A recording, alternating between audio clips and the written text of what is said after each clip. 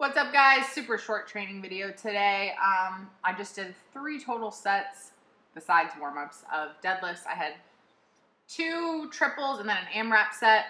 Eric wanted me to go a little heavier on my AMRAP set, possibly for a PR. So I did, this is 275 for 3 here, followed by 300 for 3. Stoked about how easy 300 felt.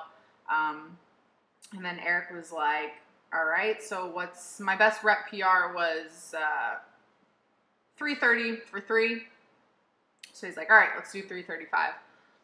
So as you'll see in the next video here, first rep, super easy. And honestly, like, that's what I took away from today, was how freaking easy this first rep was. Second rep was a little slower.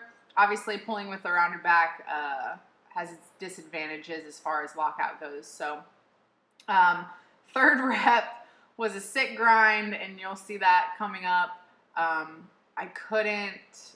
Eric said I was locked out on one side but not the other.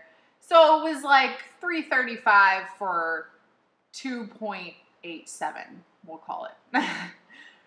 So all in all, I'm still happy with today. Heaviest I've pulled since my meet, so felt good. Finished up, did some leg curls, some shrugs, just some light kettlebell swings and stuff. This is me dying. I felt like I was gonna pass out. So, but yeah, and that was pretty much it. Easy day.